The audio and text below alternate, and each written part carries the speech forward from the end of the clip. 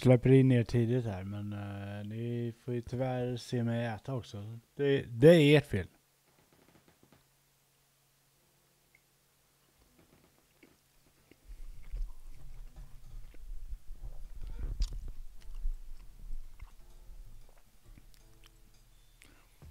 Hej yrkesspackel, det är fine. Du tar den tid du behöver för dig själv. Jag blir inte så för det här, du vet det.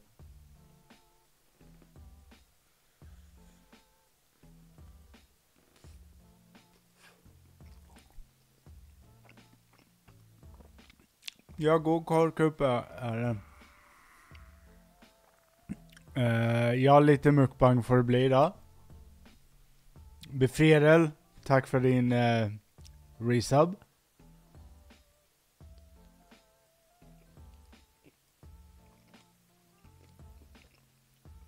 $30 månader. Jesus Christ.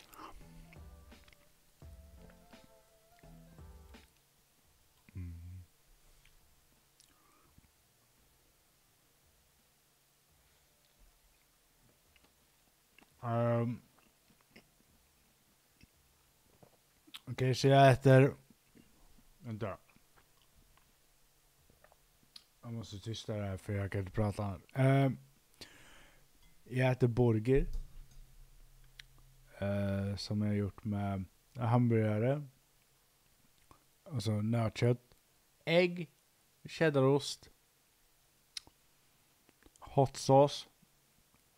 Och i det här fallet bacon dressing då. Jag orkar inte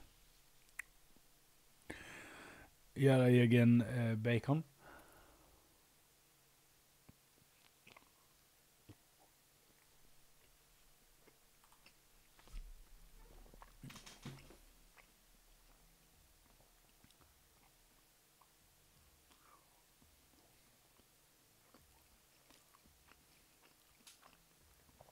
Hej Skogers. Fredags Birgitta. Stämmer väl överens med var jag kommer ifrån i alla fall.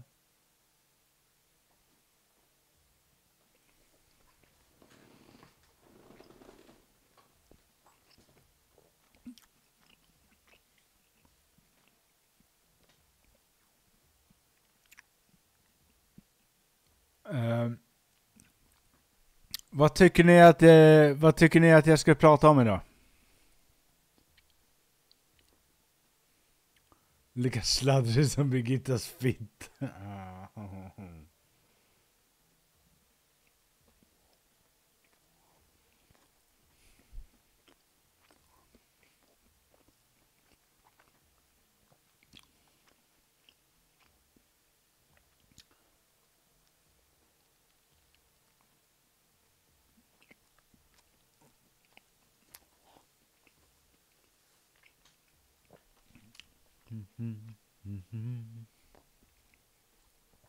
Hon var en ordentlig kvinna också. Social Winery.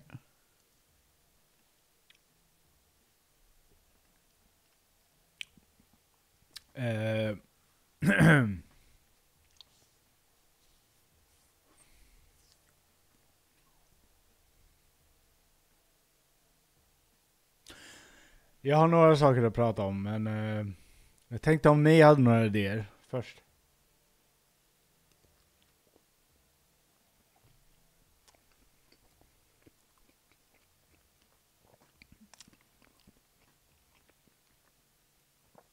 Alltså, om man ska prata Birgitta, och nu kommer det, the dreaded historialektion från en kille som har läst lite Birgitta och faktiskt kan en del Birgitta.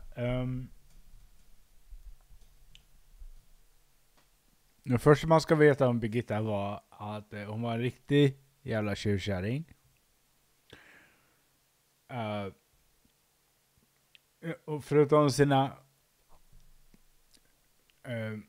uppenbarelser som hon hade, så var hon starkt kritisk emot ungdomens klädsel.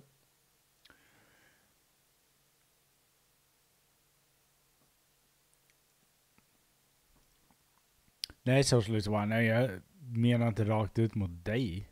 Det var bara menat rakt ut mot chatten. Men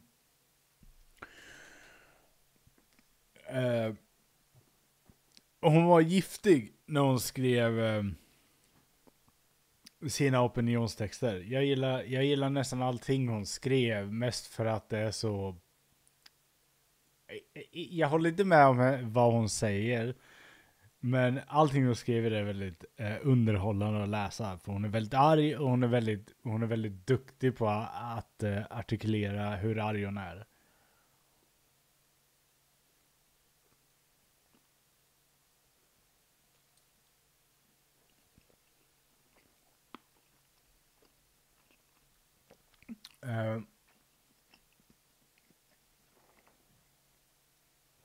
Så får man chansen att läsa Birgittas texter, så tänker jag att man bör göra det. För det är väldigt kul.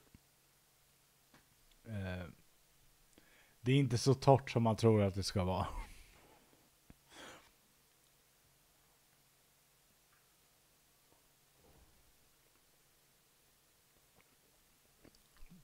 Jag ska sluta äta om typ en sekund.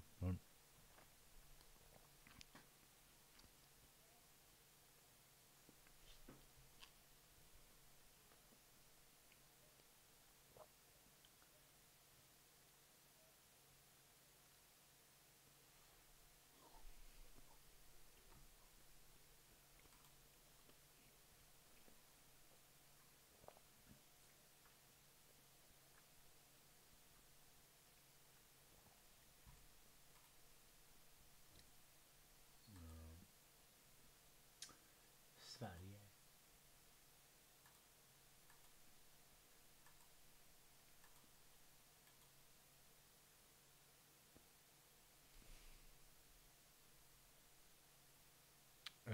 Ja, hon bodde i Åshammar vid någon tidpunkt, ja.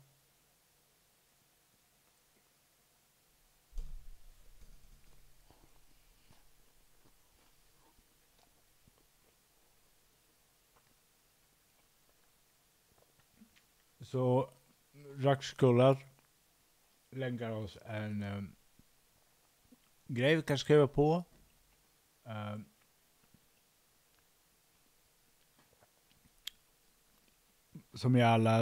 Som jag tycker att alla borde skriva på. Jag skrev på det i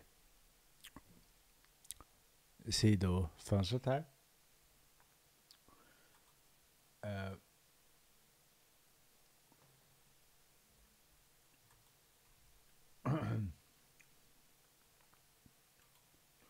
Vad är det som händer? Ja, okej.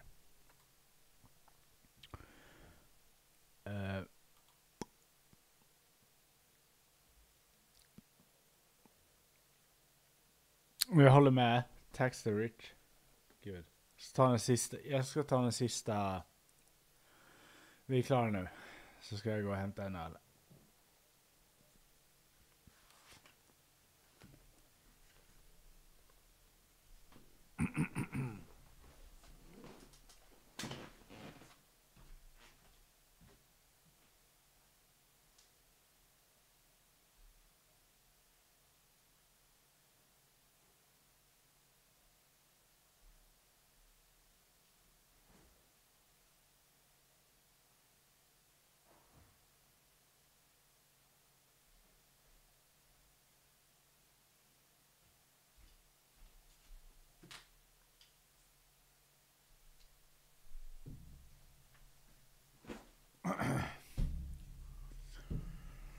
Sådär.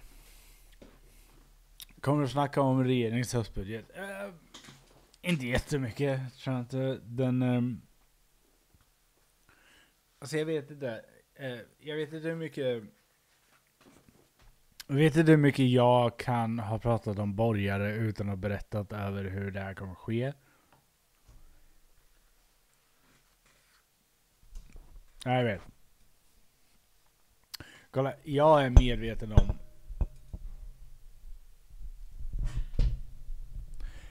Jag vet om vad den här budgeten går till. Men jag vet inte riktigt vad det gör om jag säger någonting om det här.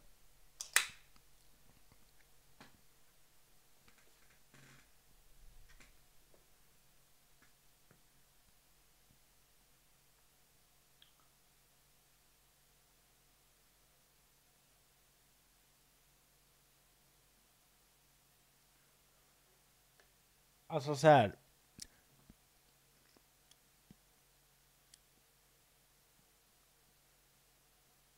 Om jag ska vara helt ärlig så har jag tror jag har listat ut hur det fungerar. Du har ett gäng charlataner. Okej, charlataner. Så låter de ljuga ihop ett kulturkrig. Så att de kan dölja all korruption som de sysslar med.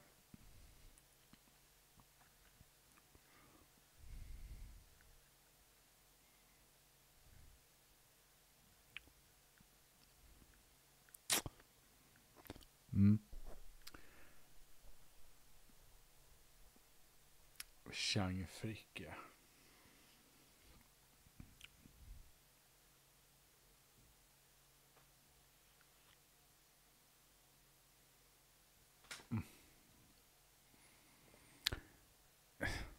Grejen är, vad de än gör så vet jag att det är typiskt idiotpolitik. Alltså det är inte ens en fråga om såna här grejer längre. Jag tycker inte det ska vara en fråga. Jag tycker alla som tror att någonting bra kommer ur det här har intalat sig någonting väldigt konstigt.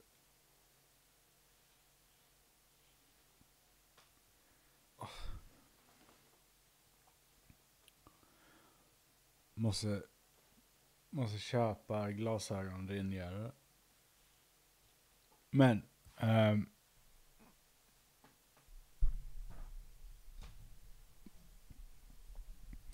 Chang Fricke är en del av problemet. Framförallt kanske han blir en del av problemet när det gäller vad amerikanska DOJ sysslar med. Och ryska infiltrationer.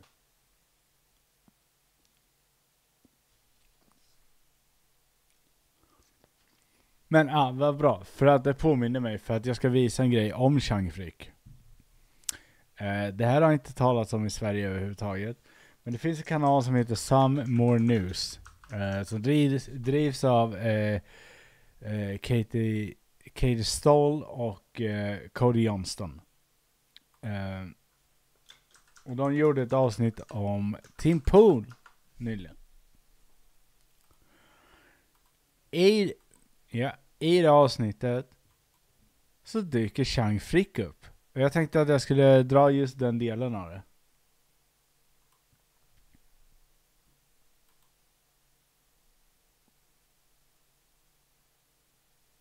Så är ni med på det? Är ni med på vad som händer nu? Amerikanska So More News gör en grej och de pratar om Chang Fricke. Vi börjar lite längre bak.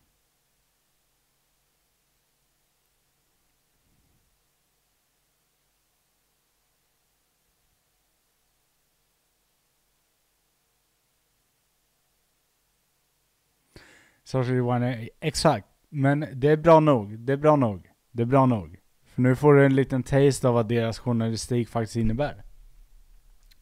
Så jag spolar lite tillbaks.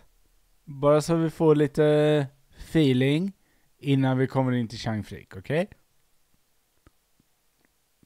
Och jag har tillstånd av Summer News att visa det här.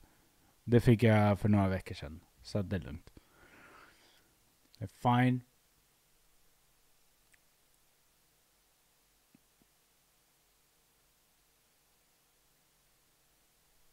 Mr. Fricke, ja. Precis. Men vi kör.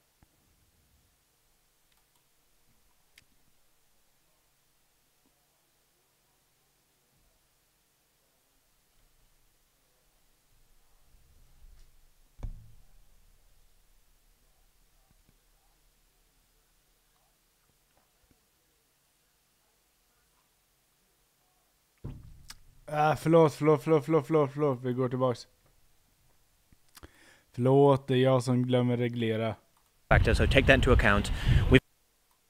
Guy he's staying with who once saw a single crime scene and also a kid setting off fireworks. Have there been any other incidents like that? Or Alla behöver inte säga mera ljud, det räcker med att en säger det. Käften. Maybe not a murder, but have you seen robberies or gang activity? No, not at all. I mean, there was one 14-year-old that went had like a pretty loud cracker. You know, a firecracker? Firecracker, yeah. Next, he talks to an anonymous dude who works in the car business and claims that a certain type of person steals cars. Basically, there's a lot of... I'm in the car business, and that's okay for me to say. But the majority of like the crimes involved in car business, it's never, or I should not say never, because it happens, of course, that Swedes also commit crimes. But the majority of the crimes involved in car thefts, like stolen parts, frauds. Jag tror nästan att det är Henrik Jönsson. We can see like clearly behind the scenes that it's definitely one type of group of people. Still getting nothing, Tim just goes and walks around a problem area, the problem being that there aren't any problems there. So we're walking around Rosengard. It's kind of boring. Tim is clearly getting frustrated, and here's where we start to see the turn. For his next video, he meets with Chang Frick, a man he claims is a journalist who clearly has a poor opinion of immigrants. We're about to meet with Chang Frick, who some people say is controversial. They say that he's aligned with the right-wing party here. Others say he's a good journalist. The Swedes, if I use that word, or immigrants who have been living here for enough time, the criminality amongst these people have been really decreasing. So if we didn't have this big immigration, the numbers would be really low. Again, nothing happens. They drive around, go to a mall, and it ends with Tim looking at Chang's computer as he shows him photos of crime scenes. Could have just been an email. But what Tim is not revealing in this video is that Chang Frick is actually a former right-wing politician who runs the Swedish equivalent of the Daily Wire. He's not an expert, he's not a random citizen or impartial journalist, and this pattern would keep going. For his next video, Tim would meet up with Ivar Arpi, who, as the Daily Beast outlined, is just another right-wing columnist who once complained that Google results cater to the blacks and gays. Google, much like Grok, is woke, unfortunately. But again, Tim just says he's a personality and maybe controversial and shrugs it off. We're gonna go meet with this guy, Ivar, who is a journalist, he's a personality, and apparently has a really good perspective on what's going on here, though it might be controversial. I don't know, I'm not Swedish. I don't know, I'm not Swedish, says the guy who's specifically covering Sweden as a journalist. You see here how the guessing has begun. Tim has just completely stopped trying to give context and is just walking around talking to propagandists, extremely ready to take their word for it. These videos are amazing in that they show Tim's origin story in real time. He purportedly tries to do real journalism, gets bored, and by the end he's just flat out lying in order to push a right-wing perspective. Of course, maybe the big giveaway there was that he specifically went on a right-wing propagandist's dime. He talked to a single politician who immediately and rationally answers the question around immigration and crime. He hand-waves the guy for being leftist, and then goes and talks to the most extreme racists he can find while vaguely calling them controversial. At one point, he runs into 3 dudes in a bowling alley who Tim claims Det är så jävla kul att Ivar Arpi nu internationellt är känd som en rasist. Tack vare Someone News så är Ivar Arpi känd internationellt som en rasist. he just happens to meet. They chat about immigration like it's a casual encounter.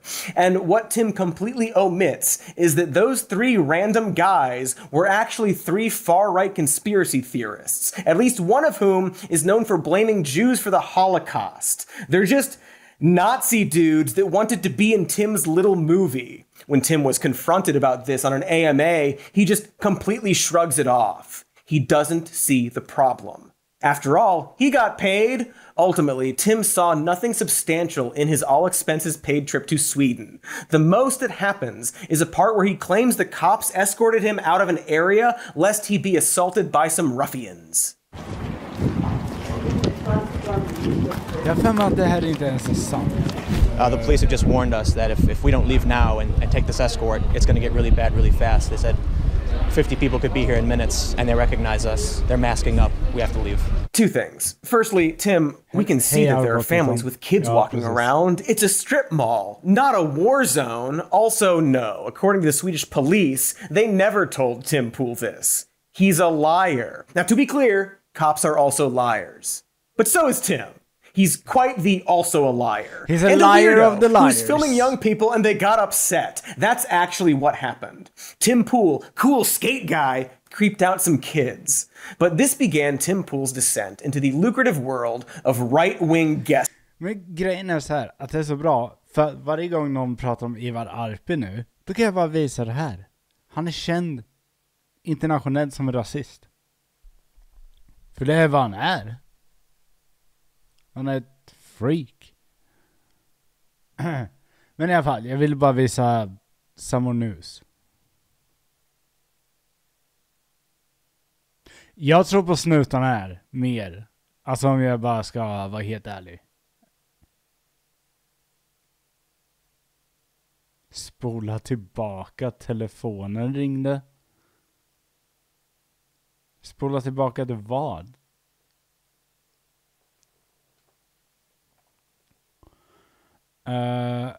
Jag tror på snutarna här. För att snutarna måste på något sätt försvara sin aktion. Det behöver inte Tim Pool göra. Och det är liksom, okej, var det oroligheter i Malmö? Rosengård? Nej.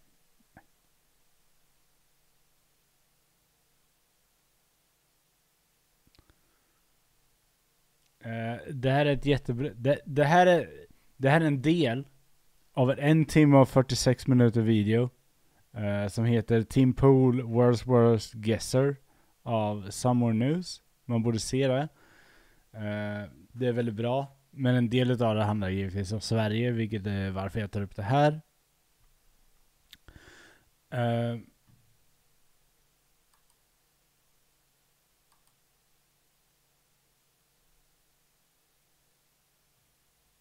Ja, Chang var med där.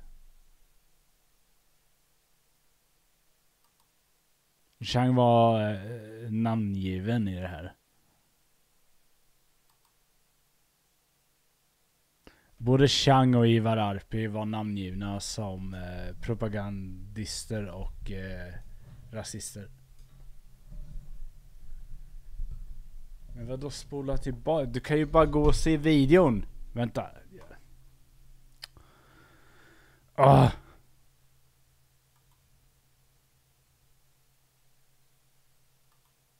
Du kan ju spola tillbaka sen streamen är slut.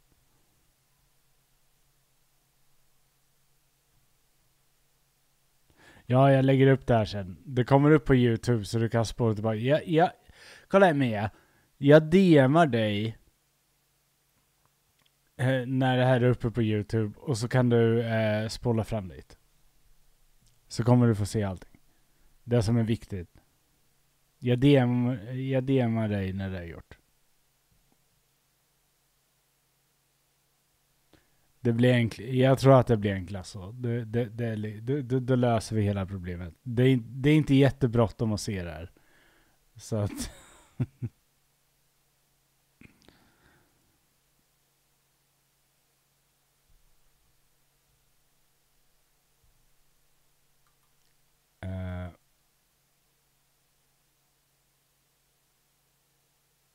Men det är The Daily Wire of Sweden. Det är typ vad det är. Kanske inte riktigt lika right wing. Men det är för att de ligger båda publikationerna ligger alltid på linjen av vad som är acceptabelt. Så att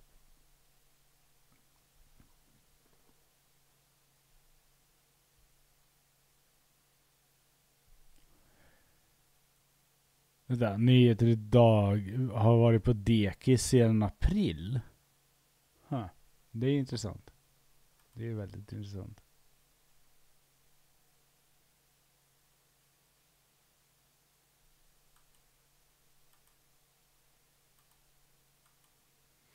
Men jag föreslår att om ni behöver bra content om amerikansk politik och sådär, Some More News är riktigt bra. Finns på YouTube.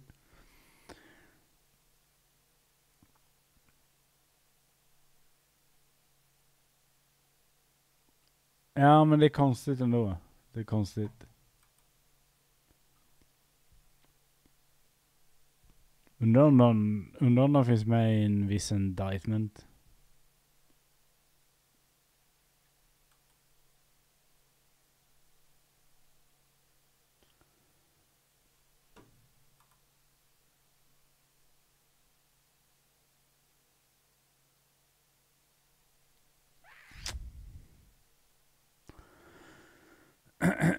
Ja, hur skulle vi kolla på?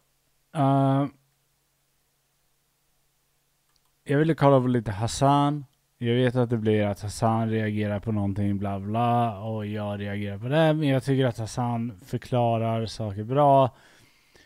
Och det har hänt en grej som gäller indictments av DOJ i USA.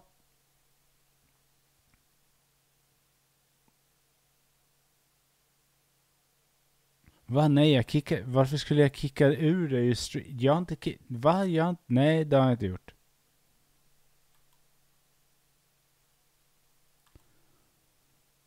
Det vore extremt fucked up om jag gjorde det. Varför skulle jag kicka ut dig med?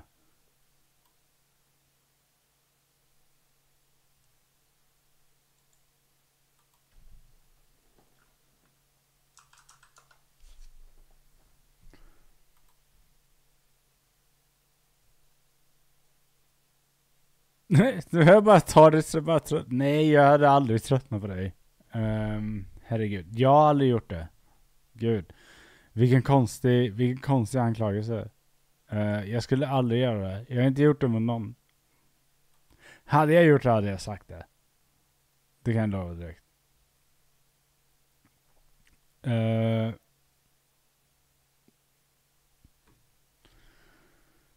Men i alla fall. Det har skett en indictment av amerikanska DOJ, alltså Department of Justice i USA, har lagt en indictment om folk inblandade i interference i det amerikanska valet, framförallt 2016, men även 2020.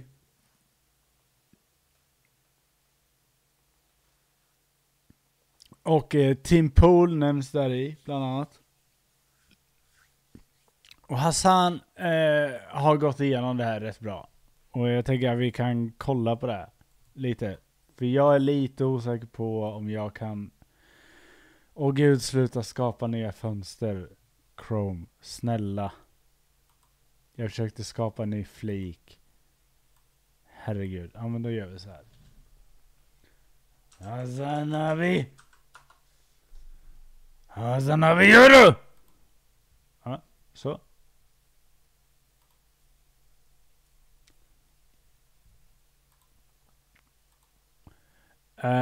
Och anledningen till att det här är intressant för oss i Sverige, det är för att den här indictmenten bygger väldigt mycket på hur propaganda finansieras, okej? Okay? Så den bygger mycket på hur propaganda finansieras, hur man gör och hur man gör det effektivt. I där så nämns bland annat Tim Pool och lite andra. Och jag tror att vi skulle behöva en liknande utredning i Sverige. Jag ger det här till Hassan Abi. Jag förklarar om varför det här är en grej. Så. Och jag kommer kommentera under tiden. Is the enemy of this country. Ukraine. Hey, yo! What? Yeah! This is... Pool came out with a statement about being a pro-Russian propagandist, a paid pro-Russian propagandist. Yeah, it's not just Tim Pool, it's people with Tenet Media. This indictment alleges that right-wing commentators like Dave Rubin, Benny Johnson, Tim Pool, and Lauren Southern, as a part of the Tenet Media YouTube channel, have been unwittingly working for a Russian influence operation. Two people described them... Okej, så det som har hänt, som jag kan förklara redan nu, det finns en kanal som heter Tenet Media som har pushat ut rysk propaganda, kan man säga. Tenet Media har fått väldigt mycket betalt av den ryska staten, och de har tagit in gäster, bland annat Tim Pool, Benny Johnson, Lauren Southern, Lauren Chen, och de har fått en väldigt stor del av de här pengarna i form av att sitta i en podcast som heter typ The Culture War eller någonting sånt där. Och då fått pengar direkt från den ryska staten. Vilket de givetvis påstår att de inte har förstått att de har fått. The Tenet indictment as unnamed founders were very aware that their operation was funded by Russians. Tennessee Business Records lists Tenet's founders as Blaze TV's host and TPUSA contributor Lauren Chen, aka Roaming Millennial, and her husband. Now let me tell you something, okay? I have not tried to any of these people in this indictment, but the #1 defender of Ukraine, who kept saying I was a Russian dissident or a Russian operative, has. You couldn't have asked them why they were doing pro-Russian propaganda and how much money they were getting paid when you were trying to Lauren Southern, or when you were trying to Roman Millennial, when you were doing buddy conversations with these people, Destiny? What happened? This is also, it doesn't matter, vindication or not, it doesn't matter, because the people that are so invested in me being a Russian op, like a Russian operative, not a Russian opposition, are so... Det bygger in lite då i att Destiny som en content creator har ju då målat ut Hassan som en Russian op, och samtidigt samarbetat med de här som har direkt fått pengar från den ryska staten, för att Hassan har då ifrågasatt saker.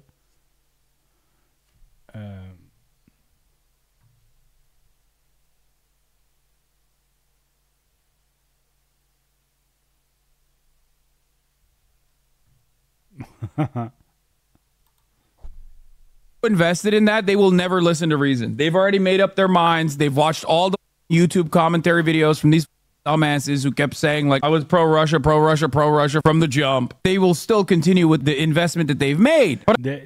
Det är därför Hassan går lite länge nu om att han själv har blivit anklagad för att han var en Russian asset, vilket han inte är.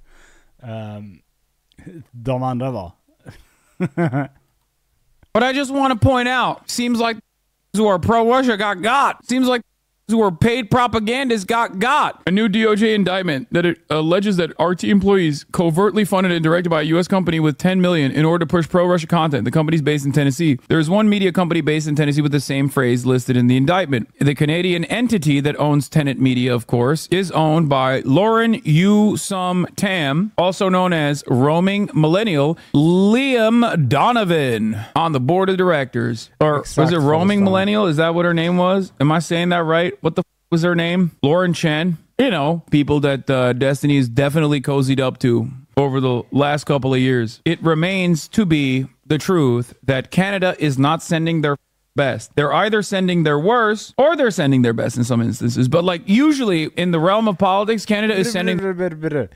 Så han var dålig på den initiala delen av Ukraina-kriget. Han är fine när det kommer till resten av det. Han gjorde en dålig guess. Han hade fel ett par gånger i ingången till Ukraina. I övrigt har han varit helt okej. Det har inte varit något konstigt där. Det hade dock inte någonting med en pro-Russia stance att göra, utan det hade bara med att han trodde inte att Ryssland var... Han tänkte inte att Ryssland var så dumma. Men det visar sig fel. Han har erkänt det flera gånger att han hade fel. Så det har aldrig varit en fråga nu. Their Absolute worst. The indictment specifies that 2 of the people who work for this Tennessee company tenant were deceived, meaning they didn't know that the Russian government was running an influence op. Dave Rubin has 2.4 million subs and Tim Pool has 1.37. So the 2 people that were deceived, I guess, for a license, Kalashnikov... Jag ska bara säga det direkt. Dave Rubin kan absolut ha varit dum nog för att gå på det här. Jag menar, han är den enda personen i det här gänget som absolut kan ha varit dum nog.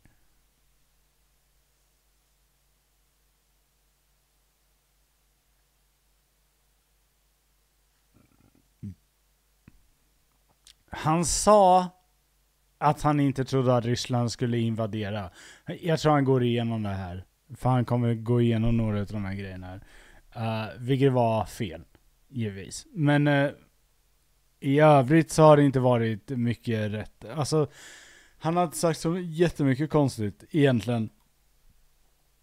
Afanasieva, founder 1 and founder 2, worked together to mask U.S. company 1's source of true funding, RT, by falsely portraying to commentator 1 and commentator 2 that U.S. company 1 was sponsored by a private investor named Eduard Gregorian. In truth and in fact, Gregorian was a fictional character. Benny Johnson also almost has 2.4 million, but they apparently rounded down from 137 to 1.3 million with Tim Pool, so I figured Rubin's 2.4 million to 2.4 was the same. Helena Shudra shared with U.S. company 1 a video of a well-known U.S. political commentator visiting a grocery store in Russia. Afanasieva posted the video in the producer Discord channel. Later that day, producer 1 privately messaged founder 2 on Discord. They want me to post this referencing the video that Afanasieva had posted, but it just feels like overt shilling. Thinks we should put it out there. Producer 1 acquiesced, responding, all right, I'll put it out tomorrow. Now, what I find really funny about this is that, like, why are we not doing this for Israel as well? Because that would, of course, mean literally virtually every top-level media commentator would be in the crosshairs in this way. Most of our politicians, too. AIPAC gets to operate without ever being hit by FARA on a regular basis. What's that about? AIPAC just spent $20 million to oust 2 progressive lawmakers, and Israel was caught running a $2 million influence campaign, but you'll never hear Russiagate stenographers utter a peep of protest. Yup, it's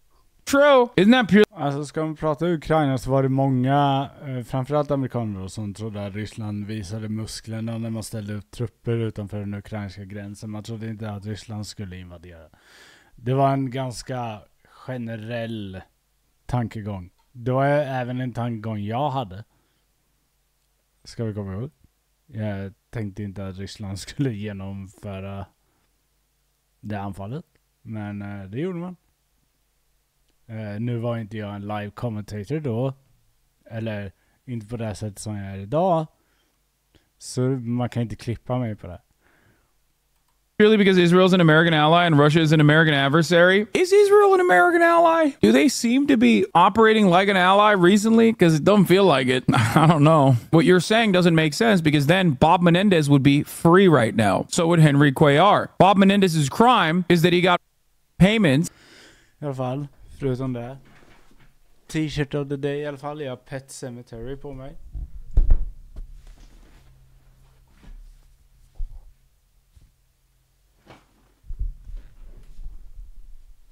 Vilket är en jävligt snygg tröja.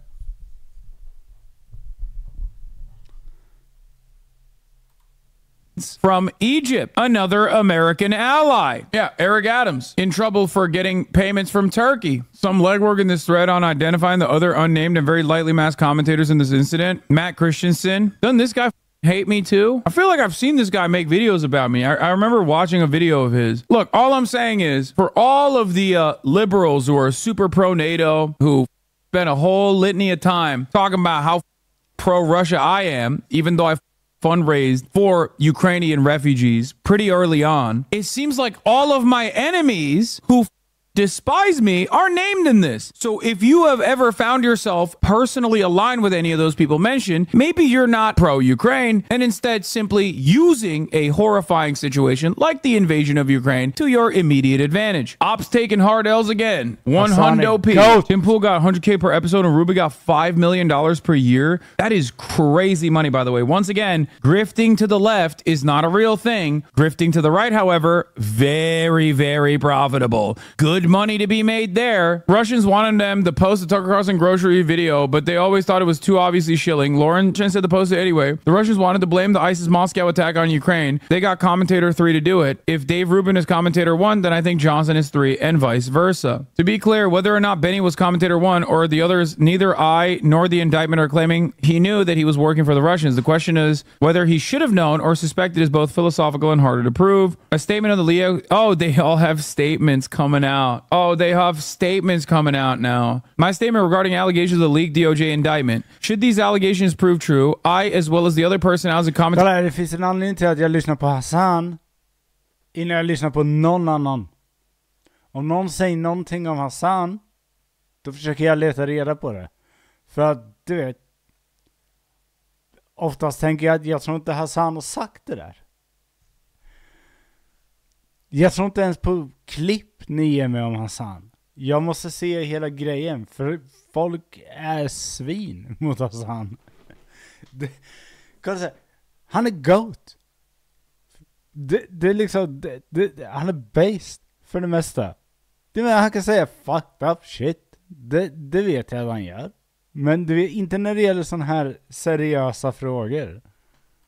Commentators were deceived and are victims. I cannot speak for anyone else at the company as to what they do or to what they are instructed. Let me explain something to you guys, by the way. I get asked to do ads in the political realm all the time, especially during election cycles. Now, they're not paid propagandists for like a foreign government or whatever, obviously. That would require an additional layer of stupidity. But beyond that, why the are you taking ads from any political operatives whatsoever? Why are you taking ads to be pro a certain political position? Isn't that exactly what you're supposed to be against? It doesn't matter that this is like pro-Russia. Even if it was like pro-gun laws or you know, pro-guns, you shouldn't be taking that ad at all. The is wrong with you? You're supposed to be independent media. So I don't do this.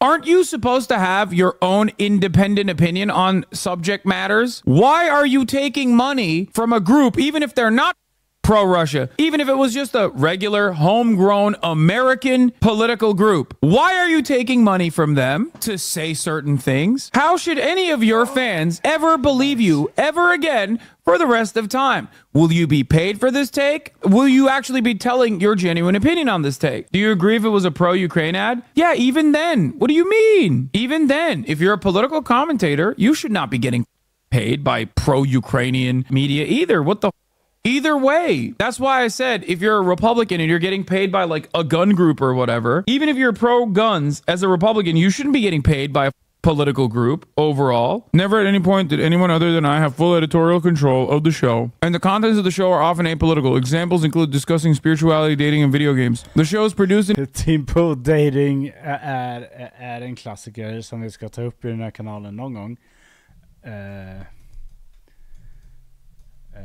Han är väldigt bra med tjejer. Han är...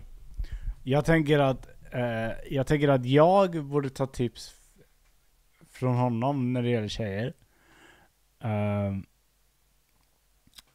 Det är väldigt bra tips Tim Pool ger.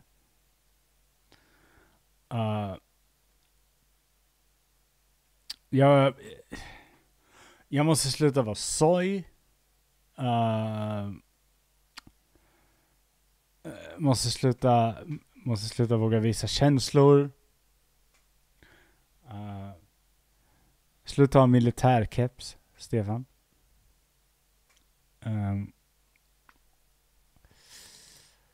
Jag vet inte vad det kan göra. Ja, just det. Till skillnad från Team Pool. Sluta ha en stor kuk.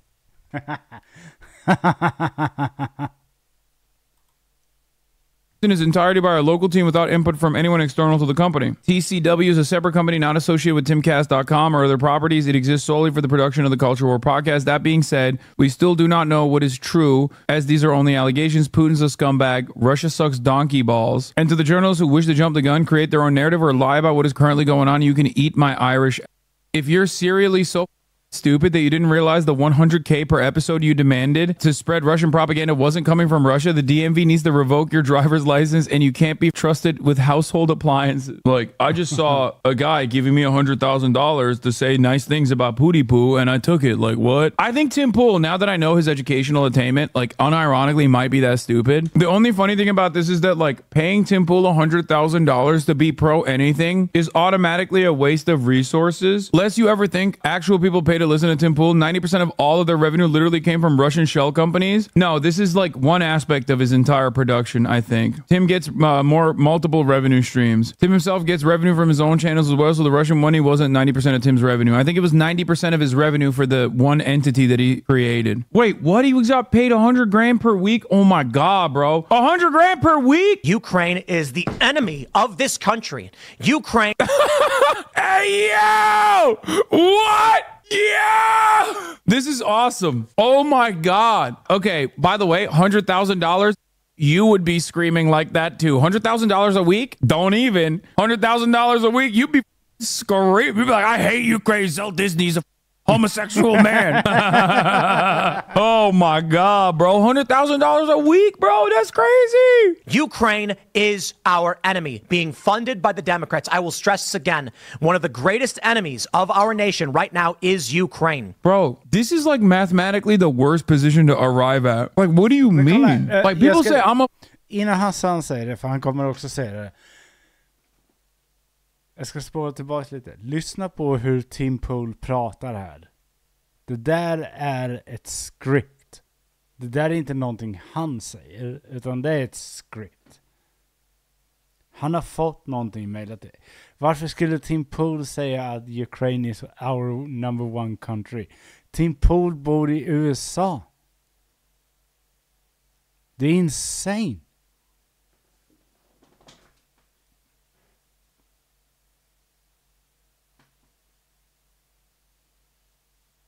Men jag sa ju precis det. Mia, du får bara vänja. Alltså, Hassan har betalt för att prata. Som man läser prata fort, antar jag. Tänker jag. Jag tycker inte det är konstigt. Jag tycker inte han pratar för fort, men...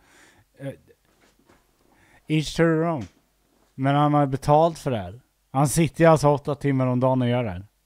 Så... Och det gör inte jag. Hade jag gjort det, då hade jag inte behövt sanera asbest. Era horor. Jag bara skojar. Förlåt, jag älskar det. Puss. Ackordbokstäver.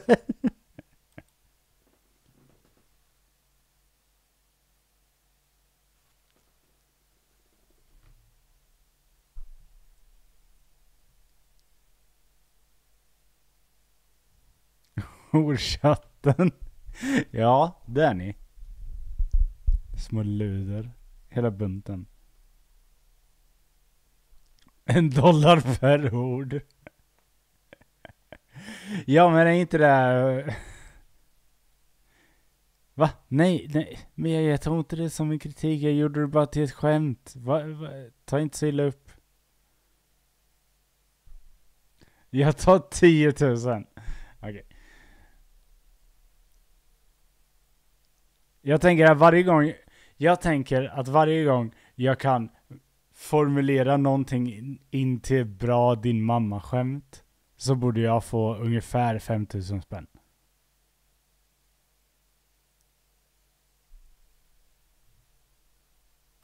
Tvungen att godkänna den där socialist one. What the fuck? I alla fall. Så varje gång någon gör ett argument och jag kan typ molda det in till ett bra din mamma-skämt, då borde jag få 5 000. Det är min typ av acceptabelt jobb.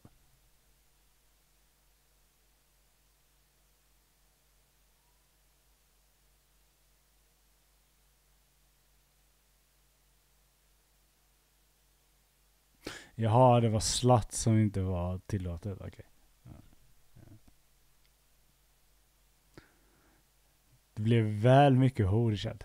Det är lugnt. Fortsätt hora. Ni får hora hur mycket ni vill.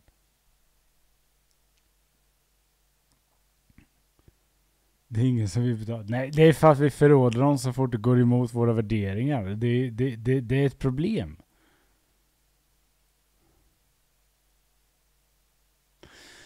I alla fall, jag vill att vi lägger en viss fokus på hur Tim Pool pratar nu. För om man vet hur Tim Pool pratar annars, så pratar han aldrig så här artikulerat och välskrivet.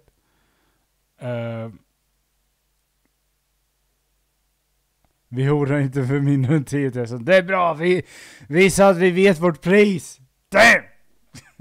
Om ni är snälla så kommer jag visa er en bra video om saker. Men jag vill att ni lägger fokus på hur Tim Pool pratar nu. För han pratar inte från sig själv. Han pratar från någonting han läser. Det är min poäng. Nu kör vi. I will stress this again. One of the greatest enemies of our nation right now is Ukraine. Bro, this is like mathematically the worst position to arrive at. Like, what do you mean? Like, people say I'm a shill for Russia because I'm always like, bro, we need to do a ceasefire. America's interests in Ukraine are not genuine. All they want is the continuation of war so they can like dump all of their older weapons. Like, ultimately, we need to come to the table and do a ceasefire. Like, I never once would say Ukraine is the enemy of Russia. That's insane. Bro, they got no autonomy in this. I'm sorry. The people on the Democratic Party side that consistently talk about how like, well, this is what the Ukrainians want, are literally just straight up lying. Because if everyone in Ukraine said, no, we don't want to do war, we need to do a ceasefire immediately. We hate being slaughtered. America would still be like, okay, well, you know, what if it was okay for a couple more people to get slaughtered, you know? Because we really like the situation right now that we're in currently. We love that you guys have, you know, destroyed half of the Russian artillery. I mean, it wouldn't take much before the CIA literally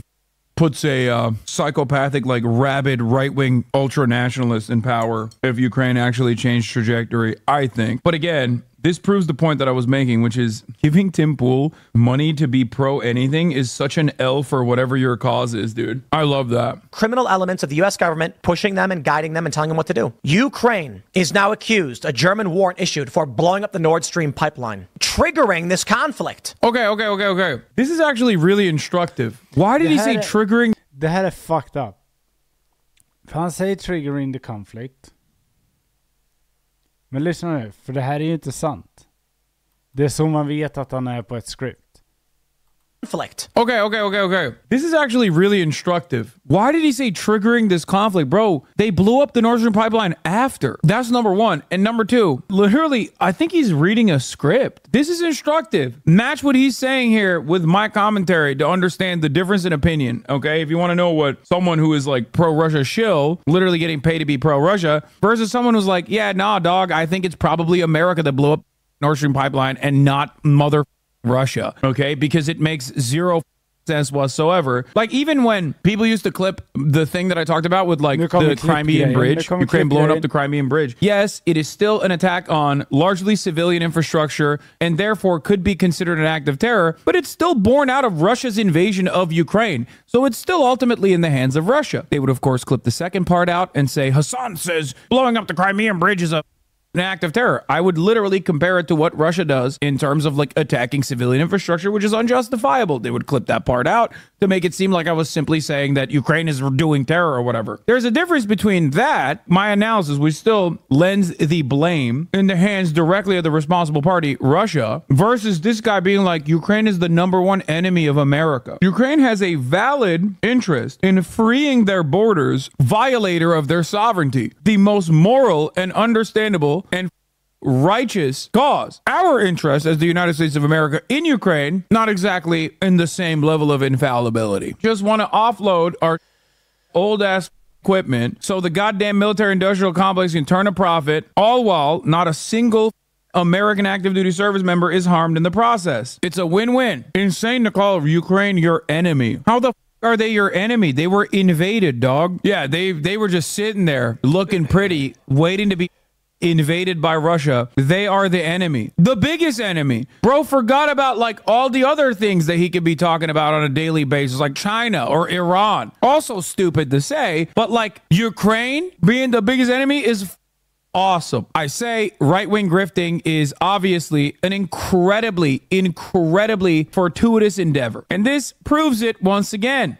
Was a Russian asset. Before people say, Hassan, you like certain people that used to work for Russia Today. I do. Abby Martin used to work for Russia Today. Back in the day, Russia Today was not the Russia Today it is now. It definitely still had those same elements, but pre-invasion of Ukraine, Russia Today used to do this very interesting thing where on the 1 hour, they would have like someone who is like militantly anti-imperialist. The next hour, they would have someone who is like insanely right-wing. Just so you guys understand, like their goal was to cause as much chaos and confusion in American politics. Of course, that's the point of their media campaign in general. It makes sense. America does it all the time. What do you think Voice of America is? Having said that, there was a time when Russia Today had like the funniest lineup of commentators where they would have like the anti-imperialism hour with like Abby Martin, followed up by like, are the Democrats transing the youth? Dude, I love this. Benny Johnson, oh my God, this comeuppance is fire, dude. By the way, when you see these names, Benny Johnson, Tim Pool, Lauren Chen, Lauren Southern, remember what I always tell you. You can tell a lot by a man and their political opinions by seeing who their enemies are. There have been a litany of supposedly leftist political commentators that have on me for years and years and years. Spent a whole lot of time doing that, as a matter of fact. And I never really responded in kind. What you have to remember is that's because I thought it was unproductive to on those guys, because sometimes we're in alignment on certain issues. I spent my time on these guys, okay? Because I think it is really stupid to try to farm a Nazi groped up base of support by on like random trans influencers on Twitter, or by on random leftist influencers who also had a lot of smoke for me. You know what I mean? I am not a deeply unserious person who's only invested in the drama. Just remember that. Know beside whom you stand and know who a man presents himself as the enemy of. Great stuff overall. Really cool. Love the story in general. Big fan. Big fan. Han har rätt. God morgon! Han har mycket rätt i det han säger.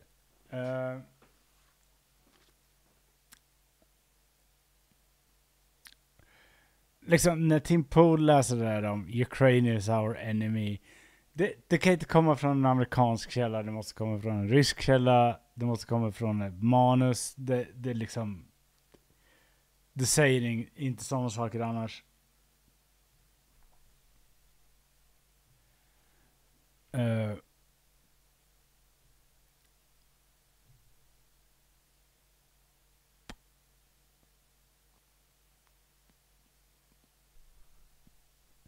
Just det, jag lovar er en rolig video om Australien. Kan jag kolla på det här? Jordi Hungry Jack.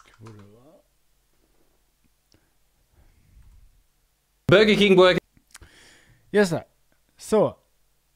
Jag vet inte om ni vet vem Friendly Jordis är. Han är en australiensisk komiker.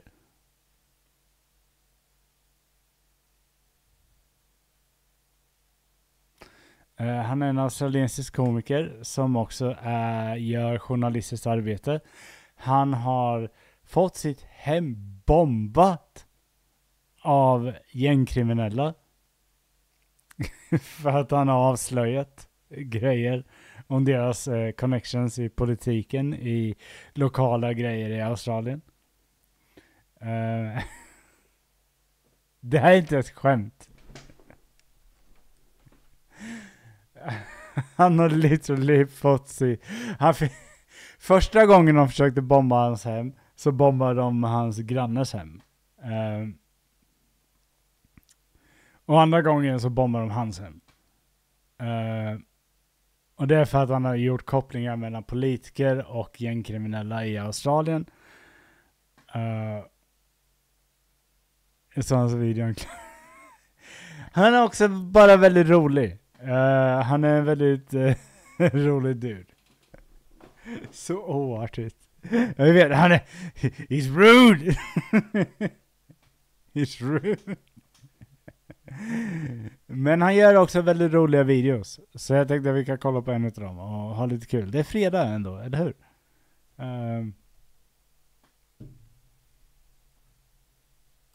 Workers confess their sins, or should I say, Hungry Jack's workers confess their sins. Why would I be saying that?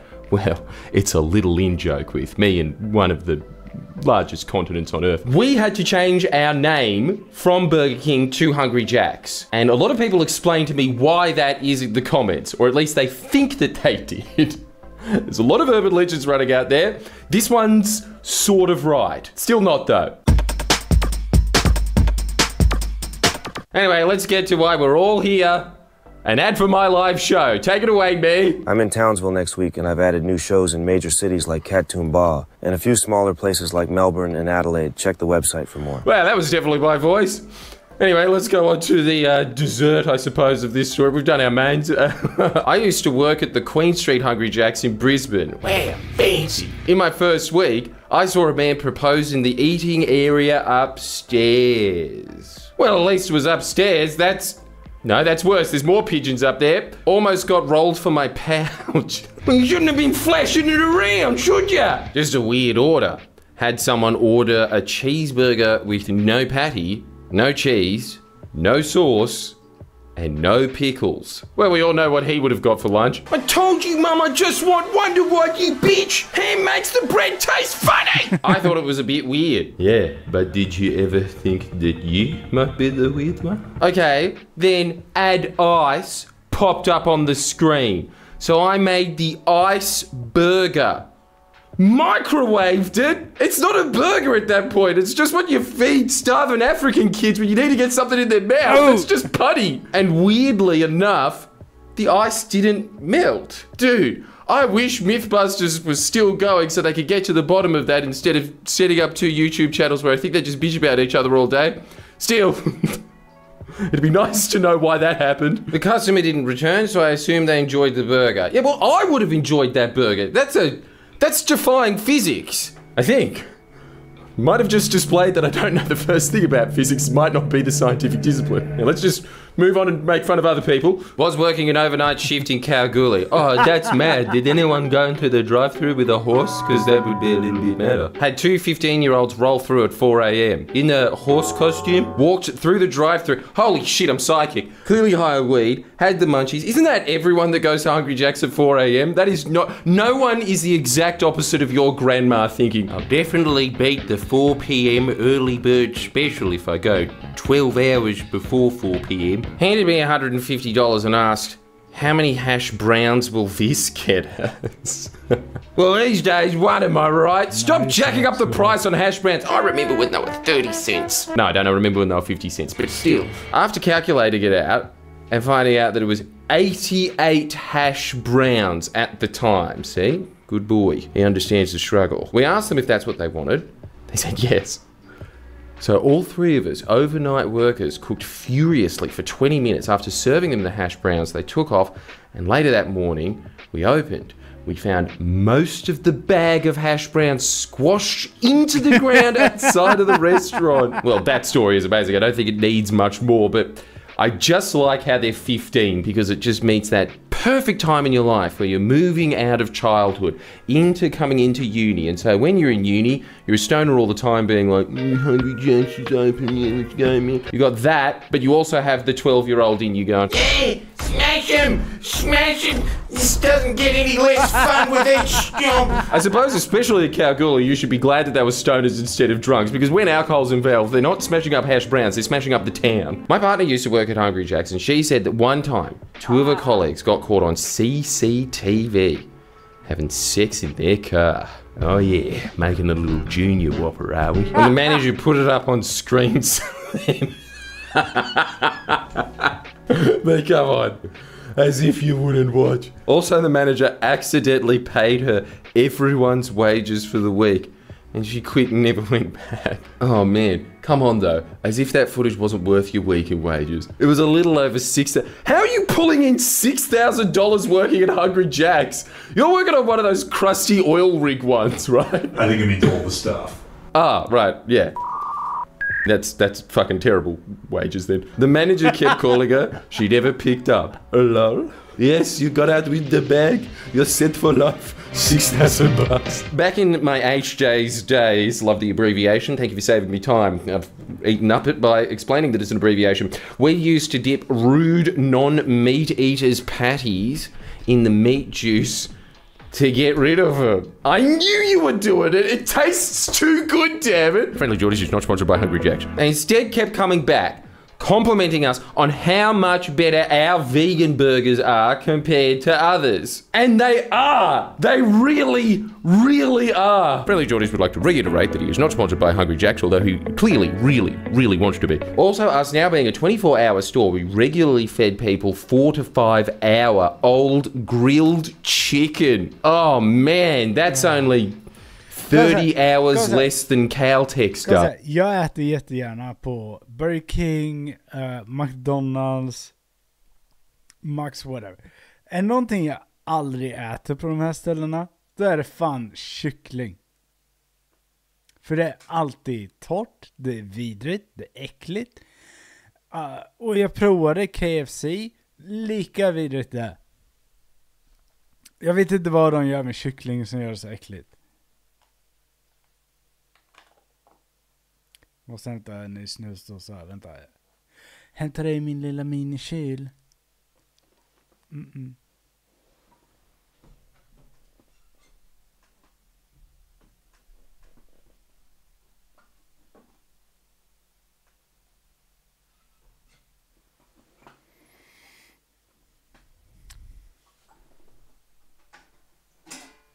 Kolla här.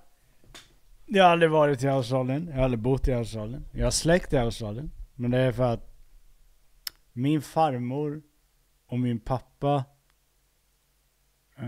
och hans då syskon bodde i Australien typ på 70-talet.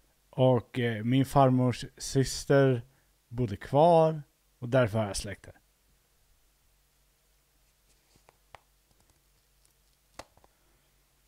Ja men Raxkuros, jag säger det är så jävla äckligt. Alltså de kan inte göra kyckling.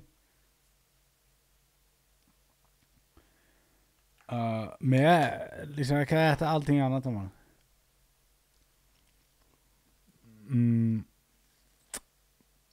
Så jag har släktingar i Perth.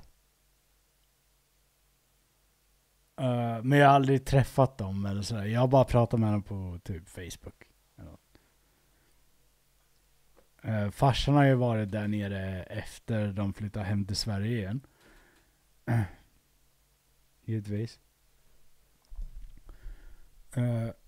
Men det är den enda kopplingen till Australien.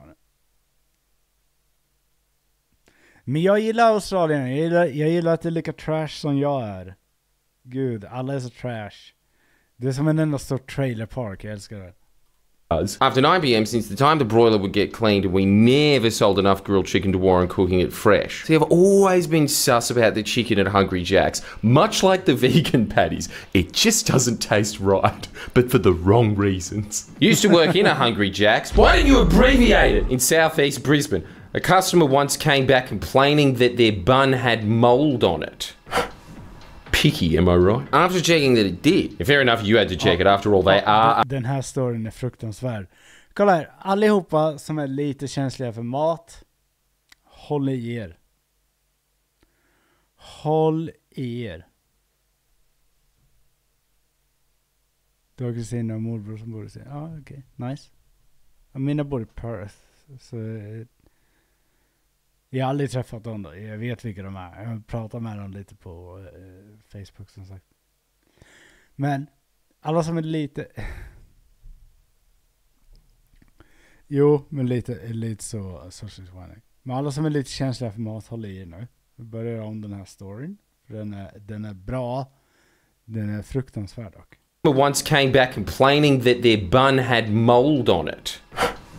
Picky, am I right? After checking that it did. Fair enough, you had to check it. After all, they are a Hungry Jack's customer. I mean, they are purchasing a burger called the Whopper. My Whopper is my bond. We couldn't find a night helmet in time. We found that all of the buns that we had in the back had some amount of oh, yuck, some amount of mold on them. Ugh, I can taste the mold, which really disturbs me that I know what that tastes like. Living in the future's fucked. Nevertheless, we decided to continue serving them. You know what I love about these fast food videos? You always have the inkling that it's exactly like The Simpsons, and they're just pumping out all the salmonella that they possibly can.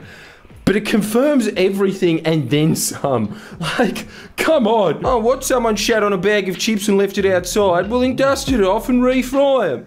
I don't care that it's diuretic, just do it in your break. Nevertheless, we decided to continue serving them and just toast them for longer to kill the mold. Well, yeah, they probably would.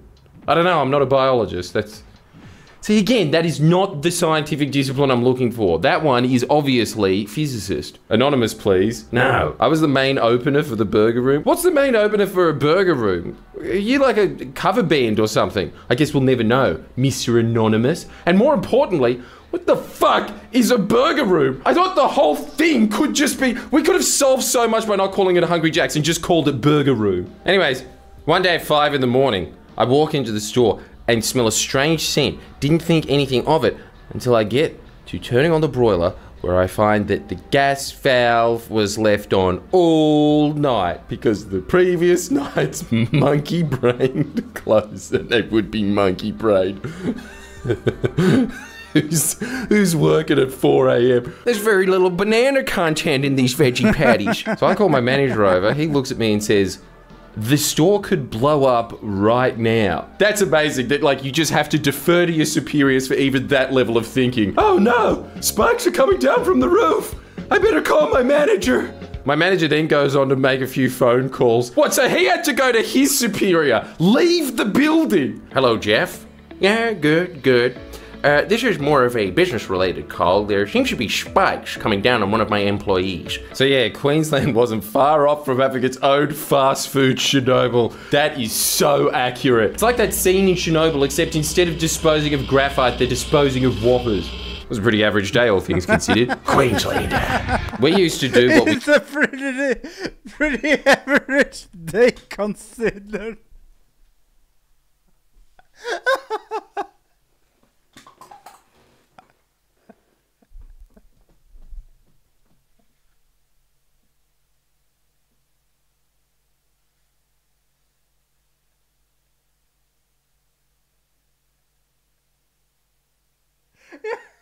Ja, alltså.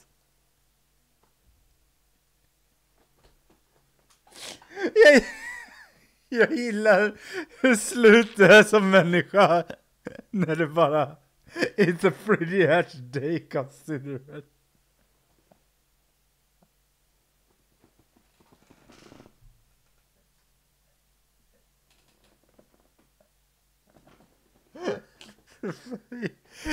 Jag höll på att explodera. Det är fine. Det är fine.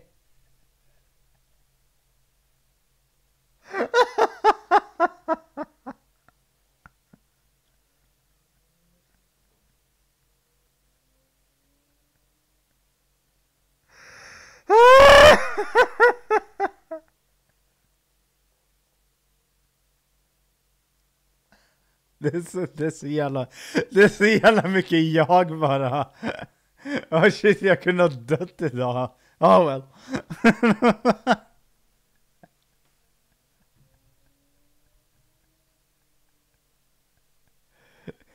Queensland. Things considered. Queensland. We used to do what we call sneaky pickles. Well, as we know from the controversy of 2024, I should never assume that everyone knows what sneaky pickles are, because you didn't know what pickle races were, and I don't know what sneaky pickles are either, so I'm very happy to find out what it is. This is when you try and put a pickle in someone's burger that's not supposed to have pickles. I knew you were doing that too. It got to the point where we'd start putting pickles in everything from ice cream. Now I wish that Burger King exploded. Nuggets? Then someone got fired. Well, I'm glad that there's some accountability. Bloke at my local Hungry Jack's overdosed in the bathroom. that has 39 likes. It's what the people want, and wasn't reported for days because none of the kids working there wanted to check or clean the bathroom. Oh my God. You know, people say all the time that we fall for urban legends on this, so let me just fact check it and... No, that was a real thing that happened. Just like that school exploding, the video that has the school exploding in the thumb. You can check that out in your own time. We changed the thumb because you thought it was underperforming. Nonetheless, you can check out one of our videos. Please click on one of our videos after this. My friend who worked at BK, oh, how much fancier does BK sound than HJ? Ours is an abbreviation for hand jobs. BK sounds like DK. Fancy. BK! Donkey Kong!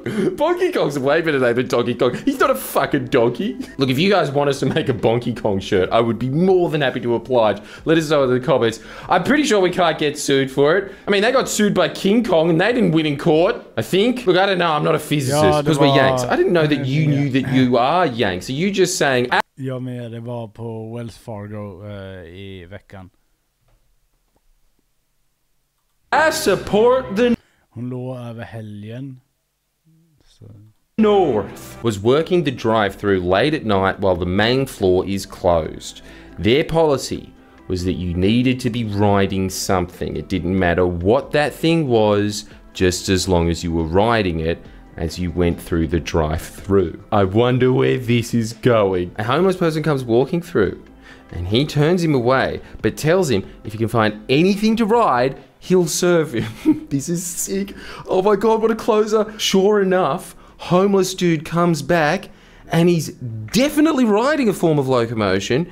He's piggybacking on another homeless person. I was right about the horse thing. The horse trick works. Success. This is the best one of these videos we've ever done. And there's one sentence to go. It fitted the description and they got their food. Okay, well that last sentence was a lot like House of the Dragon where they seem to have the cliffhanger scene and then just add another scene on the end of, should we have tea? No, I don't really feel like it.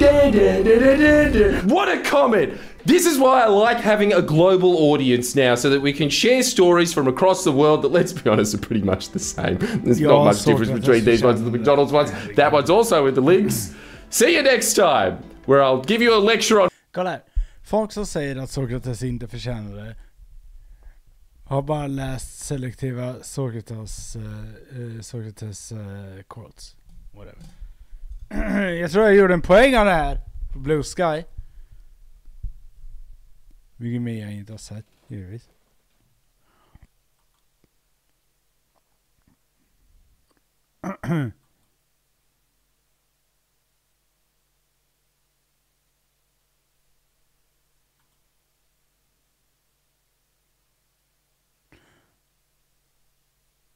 Jag skulle skälla ut mig igen, men jag ångrar mig.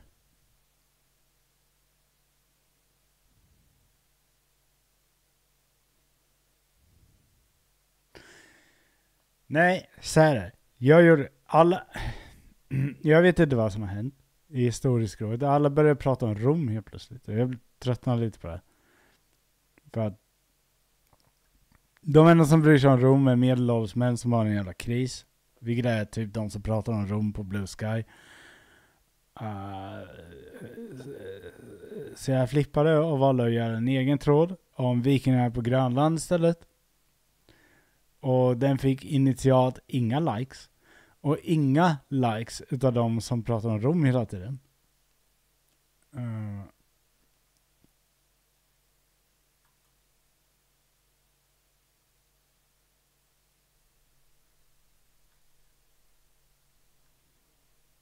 Men det är lugnt. Den har fått likes. Den har framförallt fått likes av norrmän. Folk som bryr sig om historia. Och sådär. Så det är fine. Det är lugnt. Den här tror jag var det. Ni vet att det fortfarande står en kyrka på Grönland, va? Den norska kolonisationen dog inte ut förrän efter pesten eftersom det dödade ut all form av transport och förnödenheter och byggmaterial och liknande. Vigningsboken finns kvar. Den 16 september 1408 vigdes det sista paret på Grönland. Här har ni kyrkan. Jättefin. Oj, nu är jag i vägen. Så, nu ser ni den. Nej, jättefin.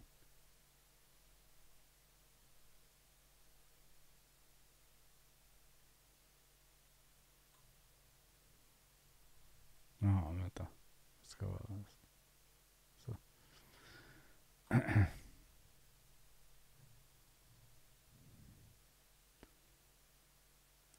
Nej, det blev ju svält på grund av att de inte fick förnödenheterna de behövde. Det är svårt att göra nya spjut utan metall.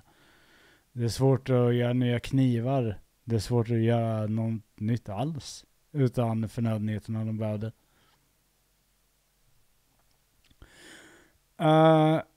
Jag länkade poddavsnittarna, bla bla.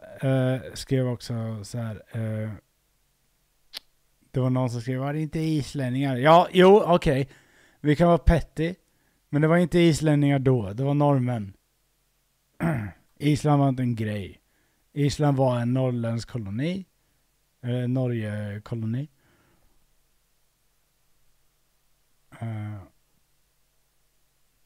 För alltid ska någon gå in och göra så här när man pratar historia. Jag hatar att prata historia online. Alltid ska någon gå in och göra så här. Jag trodde det var islänningar. Fuck you.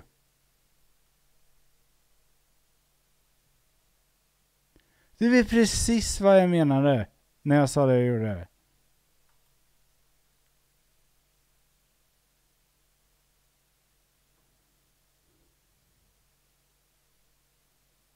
Norge Safibro. Ja, jo, precis. Men vi pratar inte om det. Det är inte en del av diskussionen.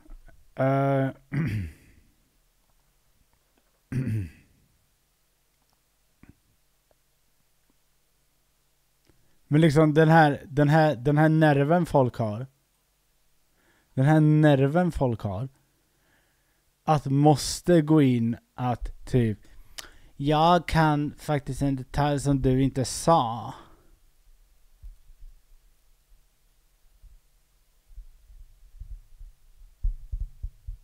Är så jävla äcklig. Jag hatar den. Jag vill ha ihjäl den. Det är därför jag aldrig pratar historia på Blue Sky.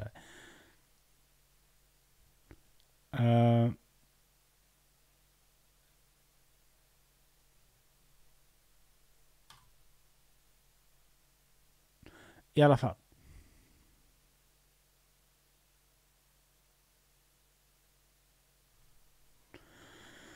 Ja.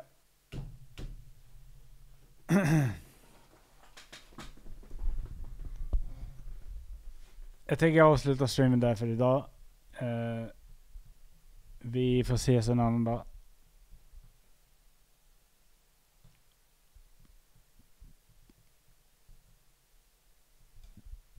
Nej.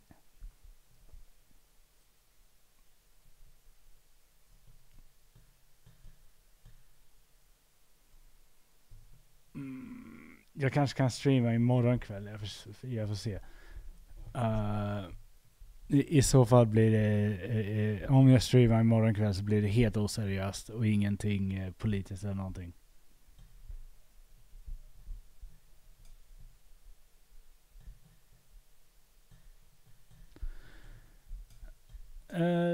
Tack för att ni kom förbi, skulle jag säga. Det är väl mer än vad jag kan begära.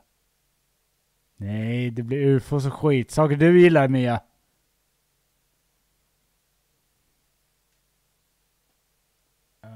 Tack för att ni kom förbi. Jag uppskattar verkligen det. Tack Kalle Katt för att du kommer hit. Jag gillar verkligen att se dig här. Gillar att du har blivit en regular i casten.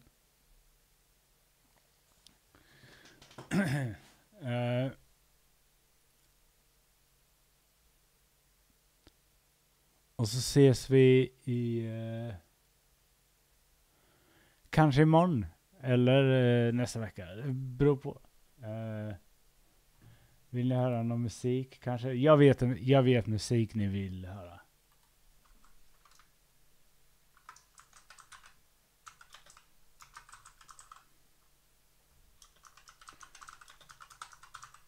Vi avslutar med en copyright strike, tänker jag.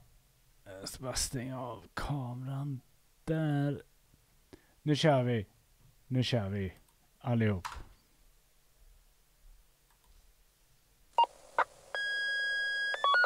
Blod och våld, sprit och knark, terrordåd,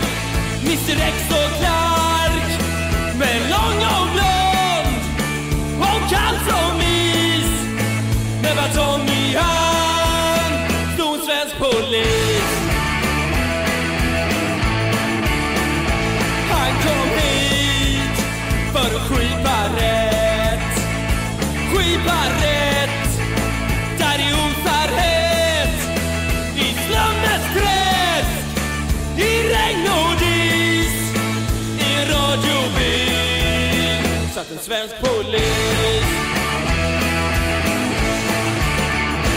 Han skrev hem till sin far och mor, som långt bort i sin stuga bor.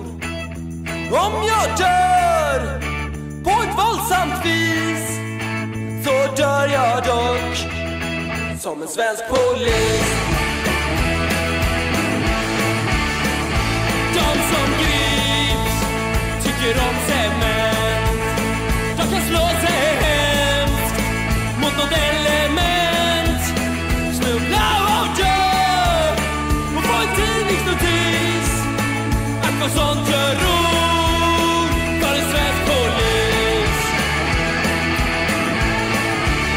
Den stolta dag som man drömmar ser skall allt ogräs läggas ner med disciplin och med exercis, och fyren själv ska vara svensk polis.